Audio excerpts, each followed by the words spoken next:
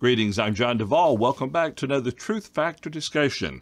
If you would, take your Bibles and open them to John chapter 1, verse 19. That's where we will start with our study here in just a couple of minutes. We have four of us here today. Paul is unable to be with us today. He's still under the weather, but he is getting better. And I haven't heard from Bob about if he's going to be able to join us today. But for right now, it's just the four of us and you. We'd like to thank you so much for joining us. Hey, if you have any questions or comments, you can drop them in the comment area. If you're watching this live stream on Facebook, if you're watching it on YouTube, then use the chat area there. Or you can even email us. You can send us your questions and comments at questions@truthfactorlive.com or email us individually there also. I would like to remind everyone, if you haven't done so, if you're on the YouTube side of the camp, then be sure to like this video and subscribe to our channel. That way you'll receive notifications whenever we go live. This channel is not monetized. It's just us for studying and all 116 subscribers and everything. And on the Facebook side of things, there you can like and follow. And that way you'll receive notifications over there. Alrighty, well, enough of that. Let's go ahead and jump right into our study. We're picking up with John chapter 1, verse 19. Having covered the preceding section over the last 2 weeks, we now enter into John's record of John the Baptizer. Brian, when I look at this a little bit, John's record of John's work, John the Baptizer's work, is a little bit different. Just a little bit, than the synoptic gospels there. You have any overview thoughts you want to share before we read this? Well, that's a great observation, John, that it is different, partly because one of the things John is going to emphasize, the Gospel of John is going to emphasize, is the testimonies of certain people. And John the Baptist's testimony is going to be the central focus. And so what's kind of neat about that is that Matthew, Mark, and Luke want you to know that John is the prophesied preceding voice that came and baptized people to direct them to repentance. John's going to tell us that the baptism of John also served the purpose of being a testimony in and of itself of the identity of Jesus. So that's going to be a big difference between Matthew, Mark, Luke, and John, that we find out there was another very personal purpose to the baptism of John that Matthew, Mark, and Luke aren't going to mention. And that is, as we're going to find out, that it was used to identify who the Messiah was and that revelation. We're going to get a little more about John as well. We're not going to hear about John's death, but we're going to see in John chapter 3, John the Baptist kind of elaborating on his role versus Jesus's role, and it's just kind of, again, going to be an interesting thing that we'll see. Okay. All right. Good overview. Good explanation. Let's go ahead and start the reading then with this, picking up in John chapter 1, verse 19. And let's see. I want to break this up a little bit in our reading here. So let's start verse number 19 and let's go down to verse 23. I think it'd be a good little break point. So Brian, if you would, let's go ahead and read that for us. Yeah, and I'll be reading from the New King James today. John chapter 1, verse 19. Now this is the testimony of John. When the Jews sent priests and Levites from Jerusalem to ask him, "Who are you?" he confessed and did not deny, but confessed, "I am not the Christ." And they asked him, "What then? Are you Elijah?" He said, "I am not." "Are you the prophet?" And he answered, "No."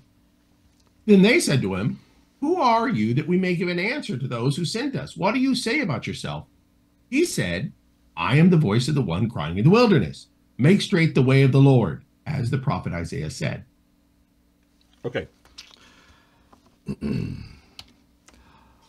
So, Brian, when we go back to the start of this, and he introduces this as being the testimony of John, and as you've already talked about his conversation there with the priests and the Levites who were sent, it is interesting, at least in John's record, I find it interesting that he right off the bat, when they said, "Who are you?" he says, "I am not the Christ." Okay. What does Christ mean? Yeah, that's a great question. So the word Christ is and the Hebrew word is Messiah or Messiah, and Christ, the word means anointed one. Yeah. That's a very loaded word because sometimes we might just say it's the chosen one in a generic sense. We know that in the Old Testament, there were three offices that were anointed offices. We know that the high priest was an anointed office. We know that the king was an anointed office. And we have an occasion where we find even a prophet was an anointed office.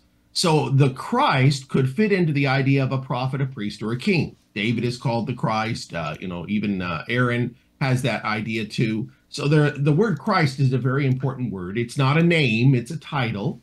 And it's a description of somebody who, and as I said, the most generic way is somebody who has been chosen.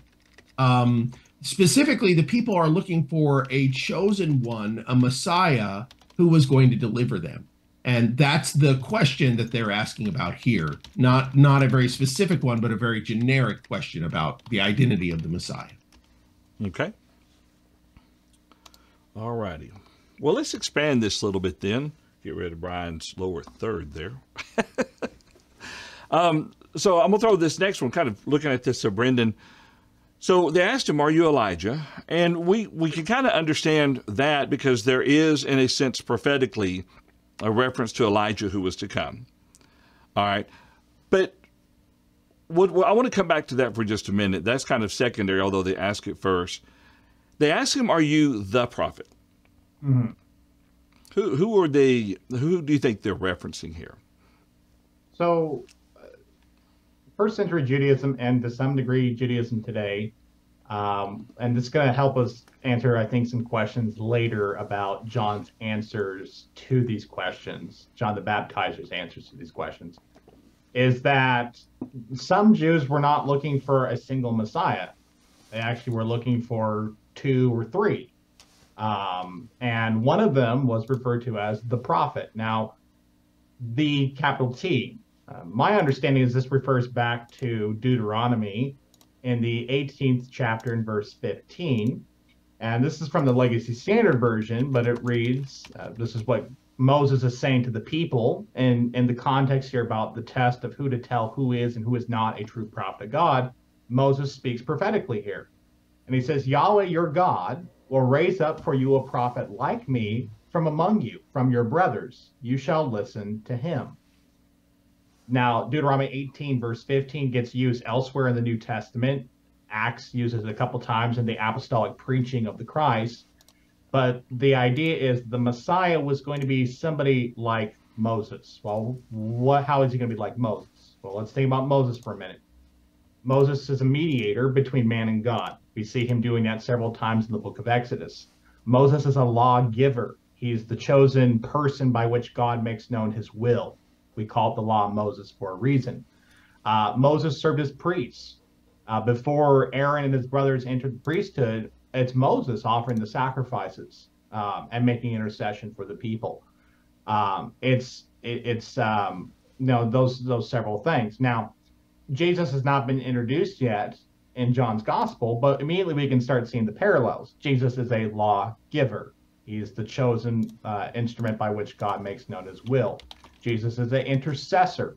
He makes atonement for the people's sins. He acts as priest in that. The book of Hebrews deals with that. And I know it's not Matthew's gospel, but to me, it's always been interesting when you read Matthew's gospel, when Jesus gives a Sermon on the Mount, which is considered the core of all Christian teaching, the new law, if you will. There's some parallels there. It's after he spent 40 days and 40 nights in the wilderness, and he comes up on a mountain to give the law. Well, Israel is in the wilderness. Moses goes up to the mountain to receive the law. There's parallels there because Matthew's gospel is written to the Jews. And I think God's intentionally there showing like, okay, if you didn't get the explicit statements, here's some implicit stuff here that shows Jesus as that type of prophet like Moses. So those are my thoughts there on that, John.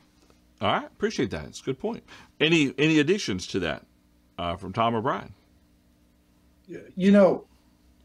Just real quick, tying this all together, I don't know if you're going to talk about Elijah in a moment or not, but you've got to mention, I'm not the Christ, I'm not Elijah, I'm not the prophet. one of the things that I just kind of thought about is, isn't it interesting how with John, whatever he's preaching and stuff, he got enough attention to cause them to ask this question. That within itself tells you that there was something different about the way that John was preaching and what he was doing. I mean, people took note of him until, quite honestly, just like Jesus, he wasn't what they wanted. Okay. We're going to talk about Elijah, though, in just a second. Yeah. I'm glad you brought that up. Before we do that, I've noticed a couple others have joined us for our study. Danielle and Marcia, good to have you with us here for our study today. Chris Kramer, Truth and Reasons with us. Eileen and Jerry, and there may be others. If you want to pop in and leave us a question or a comment, says, hi, look at me, I'm in Serbia. I don't know. Yeah. Just say hi. We'll say hi back to you, at least try to. But if you do have any questions or comments, don't hesitate to let them, tell us, share them with us through the comment section and the chat section. We would definitely like to hear from you. So let's talk about Elijah just briefly here. So Brian, you mentioned this earlier, kind of before we started the study there. Why is it odd that they would ask him, that he would say that he's not Elijah? So there's a prophecy in Malachi that with the coming of the Lord, the coming of the Messiah, it would be preceded by this one that would be the messenger. And then it says in Malachi chapter 4 and verse 5, behold, I will send you Elijah the prophet before the coming of the great and dreadful day of the Lord. So there's looking for a type of return of Elijah. And we're going to be told in Matthew chapter, let me just pull this up and double check before I give the verse. In Matthew chapter 17, we're going to be told that Elijah was coming first, and that in verse 13 it says that Jesus is talking about John the Baptist.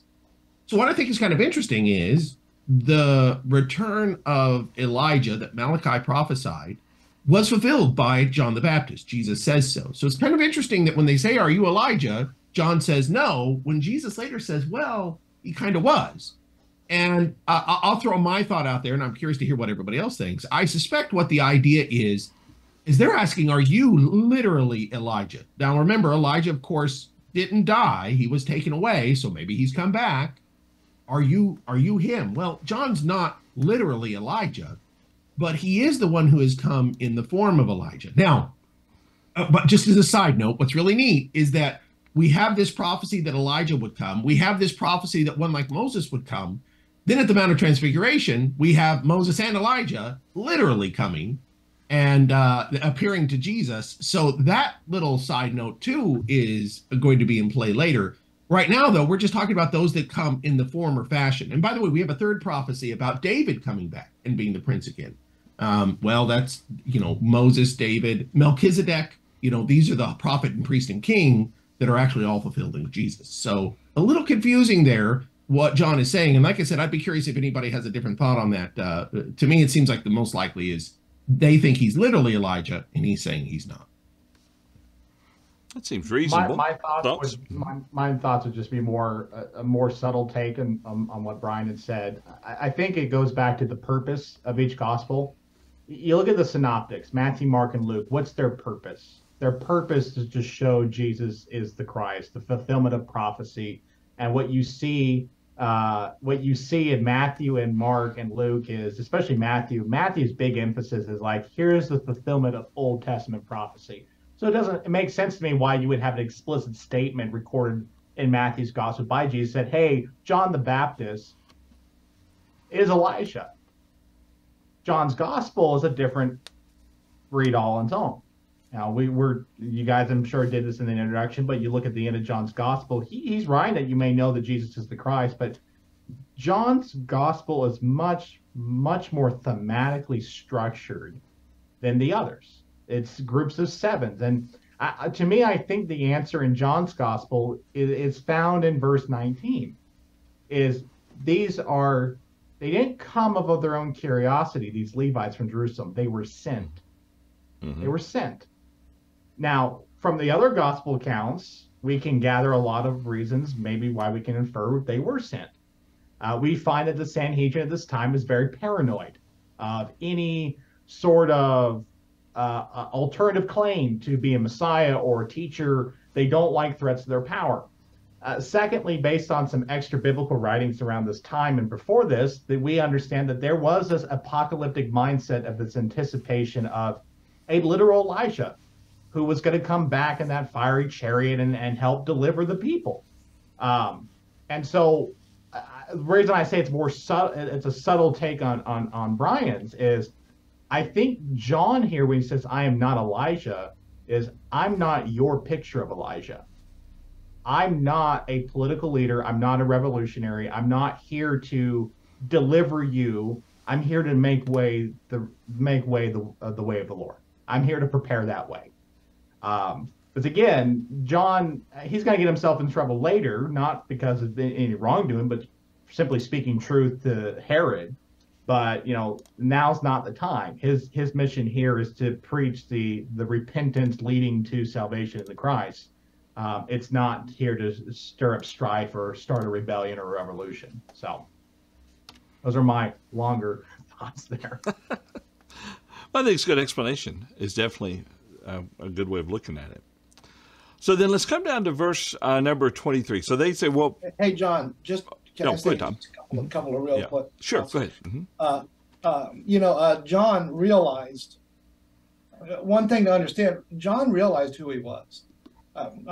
He realized his purpose, as we're going to see here in a moment. The other point that I think is worthy of consideration, and when you look at the four Gospels, I'm of the belief that John was the last Gospel, the fourth, and I see it as somewhat of a supplement to the others. In other words, the others were being circulated, and people were aware of what was in the others. And I think that John, in many cases, answers questions that people had, that they might have read or heard about based on the other Gospels.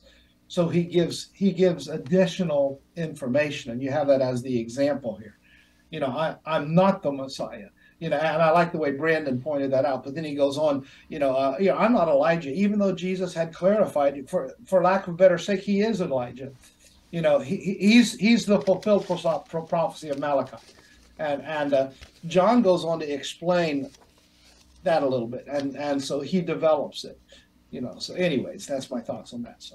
And one little side point that I forgot to mention, I think this section here, but what Brian brought in Matthew 17, really gives us a lesson on how to understand biblical prophecy. There's so many times it's almost like we tend to think of prophecy as like fitting the different shaped pegs in their appropriate holes. It has to fit exactly and everything else. When oftentimes what you find, fulfillment of biblical prophecy sometimes is in the spirit of the prophecy, not in the literal one-to-one. Yeah. Sometimes prophecy has multiple fulfillments. There's the immediate fulfillment for Israel or David or whoever it's talking about, but also there's a later fulfillment. And so, I think this is give us a lesson here that, okay, yeah, John the Baptist fulfilled that prophecy Elijah was going to come, but we find out that, that prophecy was not about Elijah literally coming. It was about what did Elijah do in his lifetime? It was a time of immense godliness. He returned the people of Israel back to their God through that great display of God's power on Mount Carmel. He was faithful in an unfaithful generation. So what's John? We see the same thing with John the Baptist doing. How many dozens and hundreds of people were restored back to a faith in God through the preaching of John the Baptist? And how many people did John prepare to receive the preaching of the Christ? He did exactly what Elijah did. Yeah, that's a good point. Good explanation. Yeah. If you have any thoughts at home, we'd love to hear from you.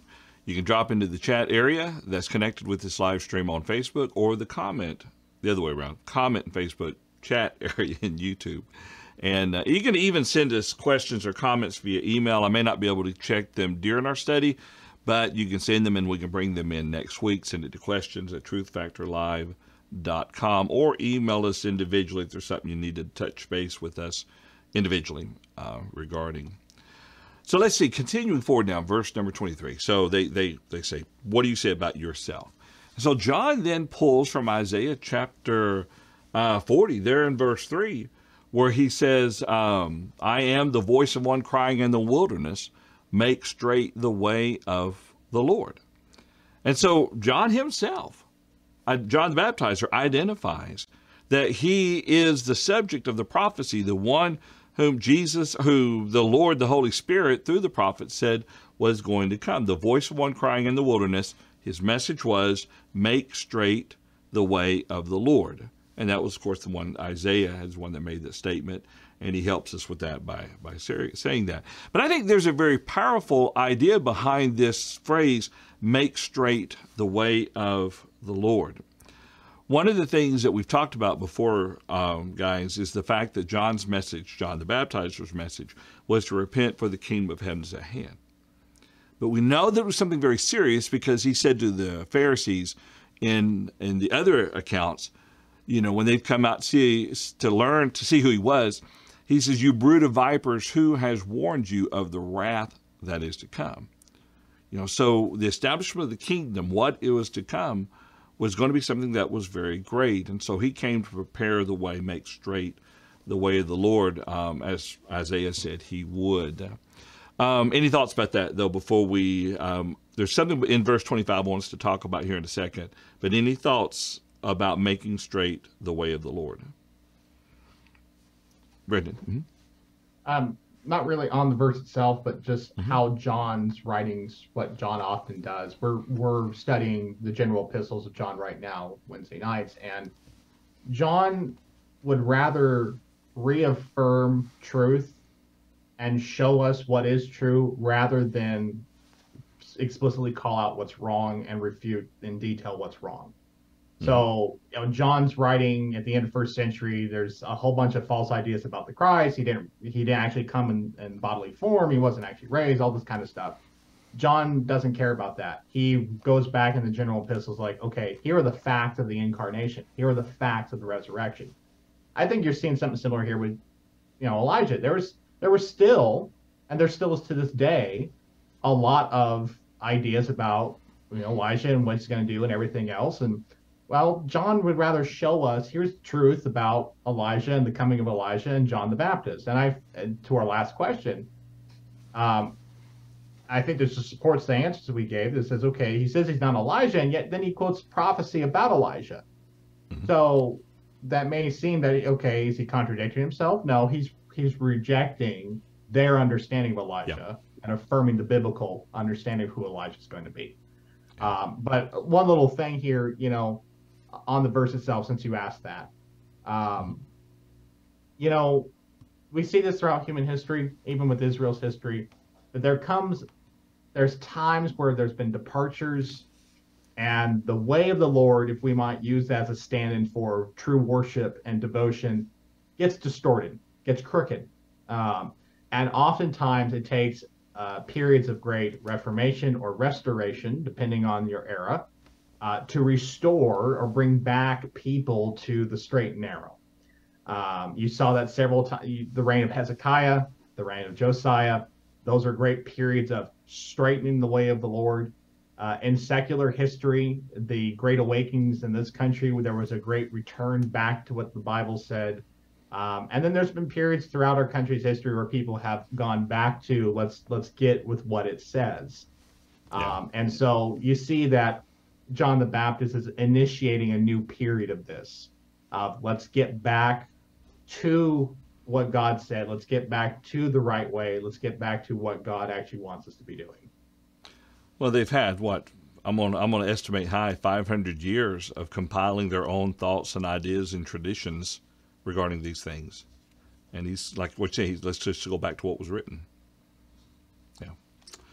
All right. So with that said, verse number 25. Let me pop it back up on the screen here real quick. So we know what John was doing. John was baptizing unto repentance, or baptizing, unto repentance and remission of sins. So they saw this about him. And John records something very interesting. He says, and they asked him, saying, why then do you baptize if you are not the Christ, nor Elijah, nor the prophet? Now, I don't want to draw our study out in too fine of detail for too long, but I thought that statement there was really interesting.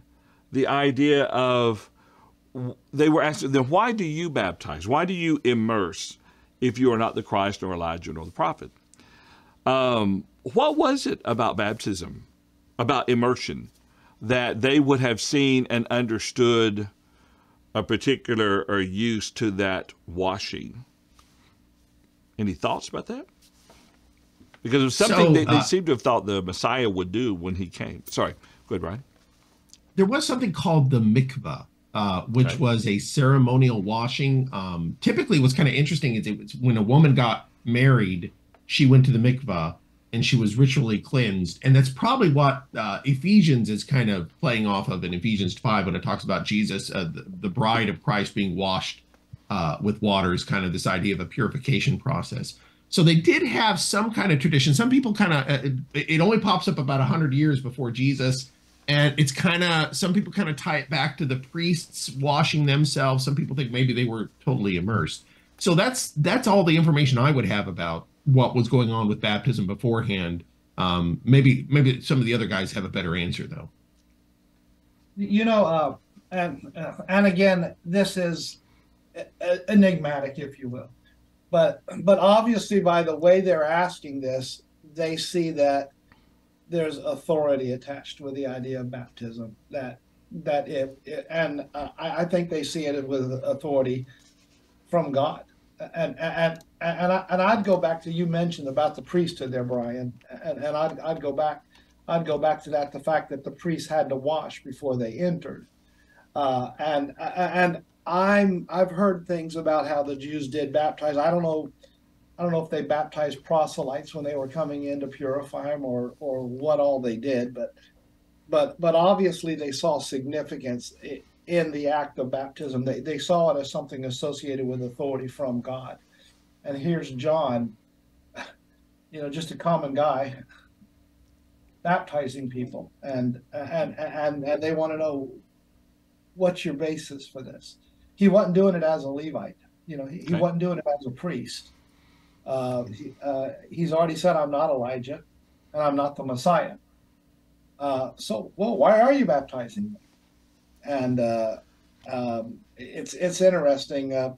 Basically, I'm baptizing because God told me to. That's really the bottom line. And he goes into that in the explanation. Well, expanding on some of these comments, I agree with what's been said, and I think Tom hits it on the head. He just said, I'm not the Christ, I'm not the prophet, I'm not Elijah. And the Jews, by their question, understood that it would be appropriate for one of those three guys to be doing that, but John's neither that, so I think it is a question of authority. What I find more significant about John's baptism is, as Brian pointed out, there was the mikvah for the wedding. There was also something known as proselytes baptism. And this is where a Jewish convert to Judaism would go through a cleansing ritual that they called baptism, and they would give them a Jewish name. And as far as I can tell in my studies, proselytes were considered fully Jewish, at least in the first century. Now, it didn't really happen much in Israel itself. It's more something you see in the diaspora. But, you have the Ethiopian eunuch, who is definitely, from what we can tell, maybe not of Jewish descent. Maybe he is, the diaspora. But the first Gentile convert wasn't until Acts 10 with Cornelius. And so, that was a thing. But that was administered to non-native Jews. John's baptism is being administered to native Jews. So it's different from the mikvah and the other cleansing ceremony that they were associated with. And the purpose is much different than either one of those. John, the Bible says explicitly, his baptism is unto repentance for the remission of sins. Oh, that's interesting. So it's a foreshadow of what's to come. But what's more importantly about John's baptism, and I think part of the reason why John kind of, maybe not deflects, but John's baptism was not an end of itself. It was preparatory. It was to prepare. It was to point people to the Christ. And you see that, we're going to see that in just a minute when Jesus comes to receive baptism. That kind of, if there was any doubt that was from God, I think Jesus accepting that and being baptized shows that it is from God. So anyway, So yeah, but basically Tom and Brian's answer is the same. It's like it's a different baptism. They're wondering where do you have the authority for this? And John, being the enigmatic prophet, doesn't really give a direct answer, but from other gospel accounts, we can kind of get that answer there. So Okay, yeah. There was a book I've loaned it out to someone, basically archaeology, showing through how we came to. I can't remember what it's called. Anyway, the fellow had pictures of archaeological finds, Jewish homes. And it looked like some of the Jewish homes had what we would call maybe baptismal pools, where they'd go down to the stairs and they would be basically ceremonially cleansed for going to the temple type thing there. But what's interesting, though, and the pulpit commentary kind of brought this to light, and it may not be related to this, but in foretelling what was to come, Ezekiel 36:25 says, "Then I will sprinkle clean water on you, and you shall be clean. I will cleanse you from all your filthiness and from all your idols. I will give you a new heart and put a new spirit within you. I will take the heart of a stone out of your flesh and give you a heart of flesh." And so the point is, I think, and you've already touched on this, is what the Messiah was going to do. There's going to be a cleansing that takes place. Okay. There's going to be a consecration that will have to take place. And this, to connect this with repentance unto the remission of sins. All right, this is going to be a ceremonial, this is not ceremonial, this will be a cleansing that must take place. The Hebrew writer talks about our hearts being sprinkled from an evil conscience, I believe it is. And so I just thought it was interesting that, going back to what you were saying, they were expecting the Messiah or Elijah or the prophet to go to bring the people and bringing them where they needed to be, to go through this cleansing process, the spiritual cleansing process, maybe even seen within a physical aspect of it. But as you were already pointed out, the purpose behind John's baptism wasn't to cleanse them of all their sins. It was unto the remission of sins, but ultimately to prepare them for the coming of the Christ. And Brendan, I love the point that you made. People talk about, why was Jesus baptized by John? Well, to fulfill all righteousness, but the explanation you gave was a really good one, to show people that the baptism was from God. Yeah. Part of the preparing the way. Yeah. Let me look at the comments real quick. I looked down and my screen has changed, so we've got some thoughts there on this. See, I talked about the diasporas. The diaspora. Diaspora. That's it. Yeah, I said it wrong. Aline makes an interesting comment in regards to John was the descendant of Aaron and the son of a high priest. He was. That's right. Yeah, Zacharias there in the temple. Very good point. And Brian clarifies the diaspora refers to the scattered Jews around the world. Would you connect that with Peter's to the pilgrims of the dispersion, or is that a little bit different, you think? It's same idea. I think he's referring to a different group of people, but it's what the Jews refer to their scattering away from the homeland after the captivity, because not all the Jews returned. And this is where we get why there's synagogues throughout the Mediterranean world when Paul goes preaching. So it's a concept very familiar. And so I think when the later epistles use that, it's referring to the dispersion of Christians now because of the similar situations, persecution. That's one of the things that was an idea the Jews had in the first century, and some still have today, that one day the diaspora will come to an end and all the Jews will be gathered back. And funny enough, you kind of see that in spirit happening in Acts 2 when all the nations are gathered to hear the gospel and so forth. But we're kind of jumping ahead a little bit in time there. But anyway. Any final thoughts before we kind of go into the next section? Verse 26 is really clear. I baptize with water, but there stands one among you whom you do not know. He is preferred before me, whose sandal strap I'm not worthy to loose. He basically tells them he's already here. He's walking amongst you right now. Thought that was interesting. Any thoughts, though, up to verse number... Did we not read this section? Well, okay, I guess we did walking through it. Yeah, you read through verse 23 initially. Verse 23 is where we read. Yeah. Okay, well, we've read it through referencing it, I guess. But actually, let's read that real quick. Brendan, go ahead and read this last section, 24 down through 28. And if there's any other thoughts, we'll do that and then move on into the next section there. Okay. John chapter 1, verse 24 from the New King James Version, and it reads as follows. Now those who were sent were from the Pharisees, and they asked him, saying, Why then do you baptize, if you are not the Christ, nor Elijah, nor the prophet? John answered them, saying, I baptize with water, but there stands one among you whom you do not know. It is he who, coming after me, is preferred before me, whose sandal strap I am not worthy to loose. These things were done in Bethabara, beyond the Jordan, where John was baptizing. Okay. Any thoughts or comments on this last section here? Well, one thought immediately came to my mind that verse 24 helps explain who the people were in verse 19, because it refers to those who were sent were of the Pharisees. And so, again, this is the sect that Jesus lashes heads with quite a bit. He does with this lesser degree the Sadducees, but the Pharisees were the majority at this point. And so we just get more information of who these people are coming out to question and inquire and kind of probe the ministry of John the Baptist here. Yeah. Okay. You know, and also another thought that comes to my mind in that verse of 27, John has an idea of who Jesus is. I mean, and you know, you often wonder about this. We don't read anything about his upbringing, with the exception of at age 12, you know. But I lean toward what I don't lean toward. Jesus lived a perfect life the whole time. It wasn't just after he was baptized. You know, I mean, it's indicated that he was perfectly sinless and so on. And John understands who Jesus is. He's the Messiah. He's the Son of God, and so on and so forth. And that's it's interesting. I know Brendan made the point earlier that John's enigmatic with his answer.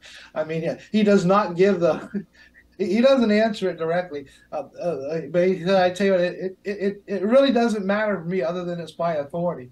You need to be looking for the Christ, because that's who you're looking for, and he is coming.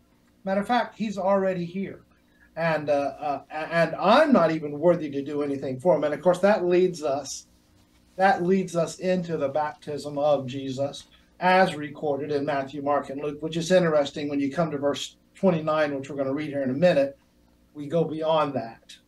Yeah. Well, Yeah. And to that point, just so often, and I make this point, that sometimes what's a frustration for new converts and people is, well, why doesn't the Bible just explicitly state it out? And my answer has always been the same. It's because God respects your intelligence. God will rather show you something than spoon feed you, okay? Now, are there some people who need that spelled out? Yes, and that's why we have each other and so forth. But so many times, especially Old Testament narrative would rather show you what's wrong or what's right and let you draw the conclusion than explicitly state it. Here, there should be no question who this Jesus of Nazareth is after the baptism. I mean, there should be no question whatsoever, because it's clearly shown through John, the writing here. That's a good point. And did you notice what's missing from verse 26? I say that very carefully, a little bit of tongue in cheek. But let me bring up here a little bit. John says, I baptize with water, but there stands one among you whom you do not know. What's missing there? And I don't mean really missing like it's been taken out of the text. But compared to the other Gospels have John saying something else that in this particular point he doesn't say. Yeah, John said, I'm not worthy to be baptized by you. No. That's not it. I baptize with water, but the one who comes after me will baptize you with Holy the Spirit. Fire. Yeah. Sorry. Fire. Yeah. Good point. I just thought it was interesting that, you know, he will, the direction he's going will eventually get to, all right, but he's only here to baptize with water. What Jesus was going to do, the one that followed him, was far greater. All right, any thoughts? Okay, let's see. All right, I didn't warn y'all ahead of time I was going to ask that question. Yeah. I don't Brian, always you warn still them. got a Sometimes point? I do, but Well, I have a point, but it might be something that ought to wait till the next moment, because we had talked about how does John know Jesus, and John, maybe you want us to read a little further before we talk about that. yeah, that's a good point. Let's go ahead and Tom, if you would read for us. Let's go ahead and start with verse 29. We need to read the context or the whole section, so we'll go down to verse number 24, if you would, sir. Oh, 29 to 24? Okay. 34. Yeah. Sorry. All right. Okay. John 1:29. The next day, John saw Jesus coming toward him and said, "Behold, the Lamb of God who takes away the sin of the world. This is he of whom I said, after me comes a man who is preferred before me, for he was before me.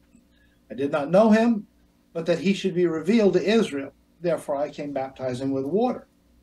And John bore witness, saying, "I saw the Spirit descending from heaven like a dove. He remained upon him. I did not know him, but he who sent me to baptize with water said to me, upon whom you see the Spirit descending and remaining on him, this is he who baptizes with the Holy Spirit. And I have seen and testified that this is the Son of God." Okay. All right, so with that read, Brian, what were your thoughts? Just go ahead. Well, I wanted to talk about a little bit about this idea of John saying twice there, "I didn't know him," because that seems a little bit odd when we look at the other accounts of Jesus's baptism. And what's neat about this one, by the way, is this is an after-the-fact account. This is a retelling of what happened, whereas Matthew, Mark, Luke tell you as it's happening what's going on. In Matthew, Mark, and Luke, when Jesus shows up, John knows who he is because John says, "I don't need to baptize you." And I think that goes to what Tom said earlier, that Jesus has lived such a life up until this age. Luke tells us 30 years old. So that puts John is about 30 years old.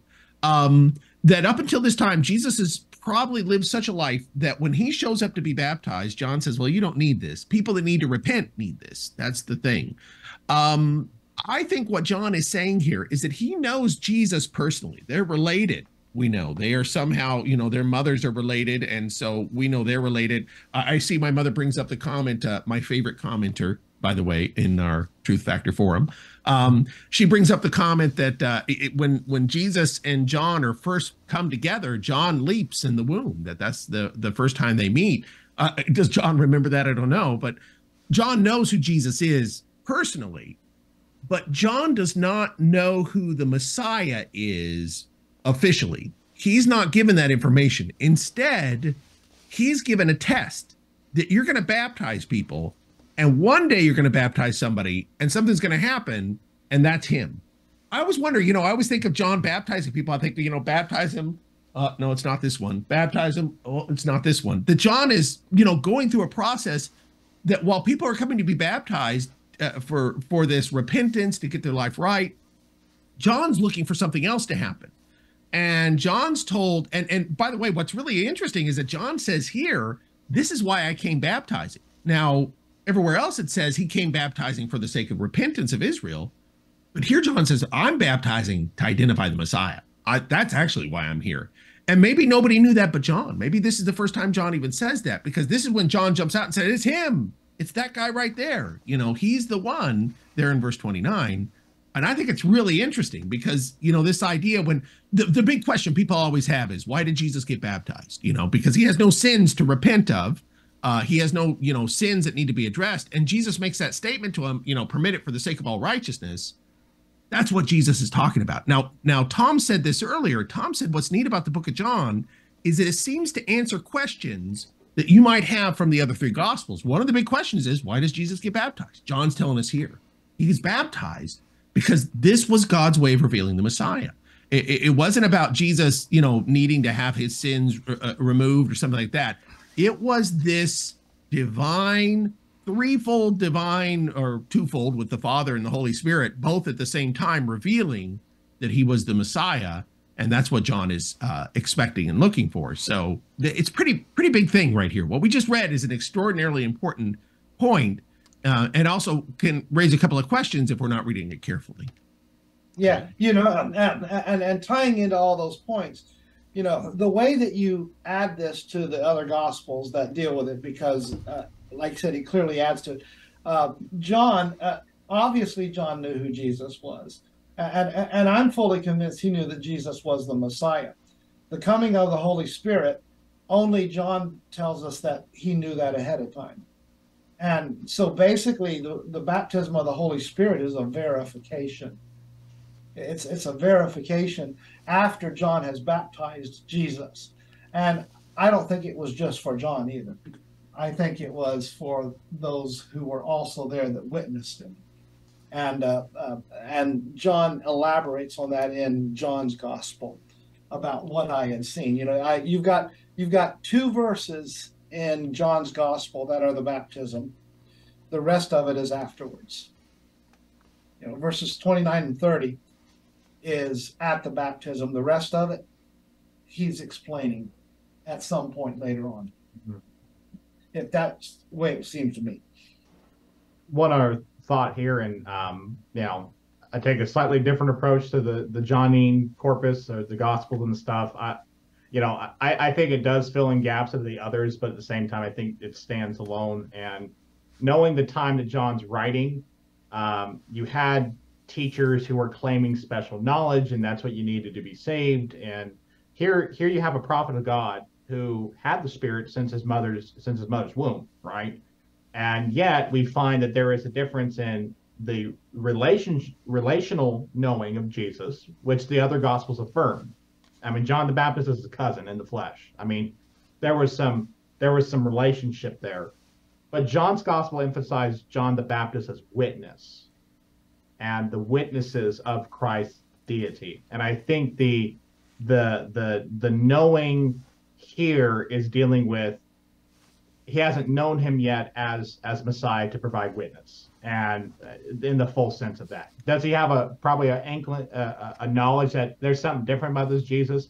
Yeah, I mean, he refuses water to be baptized to begin with because he's like, you don't need this.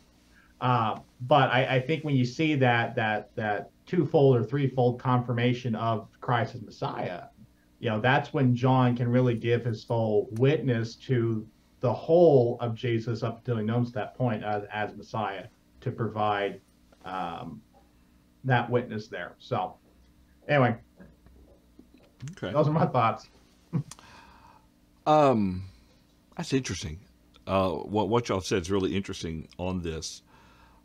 The question that I was left with, all right, so I'm considering what Brian had said a while ago, and then Tom, I'm still processing of if John actually knew Jesus was the Messiah. All right, but that's very well could have been. But so then I'm brought back to the statement when Jesus, and Brendan, you touched on this, Jesus comes to John, and John says, I don't need to baptize you. You need to baptize me. And I wonder, okay, if we take the argument for a moment that John did not know yet, because it's not revealed directly until Jesus comes up out of the water, okay, that the Spirit descends on him like a dove, and the Father speaks from heaven, this is my beloved Son, in whom I'm well pleased. So let's say, for the sake of argument, that John was not certain that Jesus was Messiah, then could it be something about the very life that Jesus lived that caused John to say, I don't need to be baptized by you, or you don't need to be baptized by me. Instead, I need to be baptized by you. Is that possible? Or is that statement really lending to the fact that John knew that Jesus was Messiah without the witness and confirmation? Both. I mean, it could definitely be both. Yeah. I mean, and I think there can be a little bit of both in it too. Yeah. I mean, some things that are not said in Scripture, which leads to our speculations. Sure. So, think about this. Mary visits Elizabeth when she's 6 months pregnant with John. John leaps in the belly. Elizabeth knows that Mary is not yet married, and she knows that she's going to have a child of a virgin. Do you suppose that at some point a conversation was made with her son John, about these spectacular events? about John himself. I mean, age, Elizabeth is old when John is born. It's a miraculous birth. Do you? I can't help but, and it's speculation, but I can't help but think that from time to time, John and Jesus saw each other as they were growing up. Again, that there's no proof. There's no proof, but the fact that Mary, when she hears about John, what does she do? She goes and visits Elizabeth. So I see that relationship there, and so let's just say it wouldn't surprise me.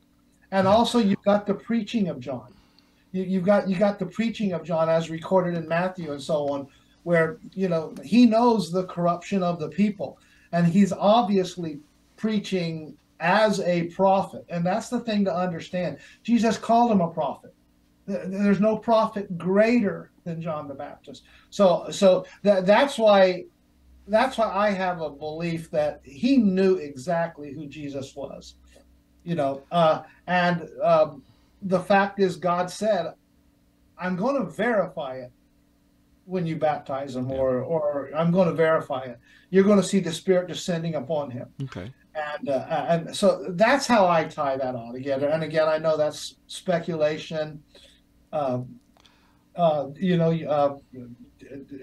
it with a grain of salt. I was going to say, maybe you can get a cup of coffee with that, but just don't forget the $1 or the $5 at McDonald's. Brendan, what were you going to say? Okay. Yeah, I want to make sure. I said David dropped in the chat room. He said, "How did John not know he was Jesus?" And the distinction that I was making there, and I think y'all saw that as well. I believe it's very possible John knew him by faith, that he was Jesus, the son of Joseph, the son of Mary, etc. And I agree with Tom. I figure Elizabeth had conversations with John about his cousin, Jesus, or at least that process. But he knew he was special. Yeah. But before the baptism, when at the baptism, John saw the full confirmation, as John's already talked about. Did he have the assurance already that Jesus was the Messiah? And that's the unknown, at least to me, the unknown question. Well, there's a parallel to be made with the Lord's brothers and sisters in the flesh. They lived with them. And yet, John's gospel is going to tell us that his brothers did not believe in him until after the resurrection. And so I'm not trying to dissuade the comment or anything, but having a association of familiarity with Jesus, even in the flesh, was not a guarantee of knowledge of his lordship and his messiahship. John's a little bit different. He has the Holy Spirit from his mother's womb, but even then, he may have indication or inklings, or maybe he is the guy. He's matching the pictures. But we do see John waiting, as we see in John's gospel, until the confirmation of the Spirit. Whatever knowledge he had beforehand, it's absolutely confirmed with the descending of the Spirit and God declaring from heaven, "This is my beloved Son, in whom I am well pleased." Yeah. And so I think there's a parallel there. Maybe not a one-to-one, but, two of the Lord's brothers become pillars in the early church. I mean, they write 2 of the books of the New Testament, at least in my opinion. I think it's the Lord's half-brother who wrote James, and Jude is included in that. But, sometimes it's the people, a little put in practical application, sometimes it's the people who take the longest to convert who end up becoming the strongest Christians. Not saying that John is in that category, but a little side point there. So they would have known his name was Jesus, as we call it Jesus. That's actually Yeshua, version of Joshua, isn't it? Hebrew Joshua, I guess. But they would have known it meant anointed one. But to understand why, John, they wouldn't have had the understanding of why is he considered anointed until much later. And like you said, his siblings knew who he was, but not truly who he was. They did not believe. But John, when he saw this at the baptism of Jesus, full assurance. Yeah. Matter of fact, we'll get into that in the next section next week when we pick up there in verse number 35 about John identifying him as the Lamb of God. And so that'll be a very, very good section to look at. All righty, I think that's all for our time. It's right at 12:04. Be a good stopping point for this week. We'll plan to continue our study next week in John chapter 1, there in verse 35, and continue there. Listen, guys, I appreciate all your participation and comments. Brian, you too, even though you've gone off camera for a second. Appreciate you. Everyone who's joined us today in chat room, thank you so much for your wonderful comments. If you do have a question or comment that maybe comes up later, be sure to send it to us. Send the questions at truthfactorlive.com or email us individually there. We would love to hear from you. And if possible, if it's a question or a thought pertaining to our current study, we'll try to bring it in. If it's a question maybe doesn't even pertain to the study, we'll try to make time as well to answer that study. We definitely love to hear from you. All righty, anything else? Remember to like and subscribe on YouTube and like and follow on Facebook. Got to start plugging that a little bit more there, but you know what to do. You do. But I appreciate it very much. Is that all, gentlemen? Okay. Thanks, everybody, for your comments. Yeah, appreciate your comments. We'll see everyone again next Thursday at 11 o'clock a.m. Central Standard Time, right back here at truthfactorlive.com or Truth Factor Live on our social media platforms. Thank you so much. We'll see everyone next week. Have a wonderful week.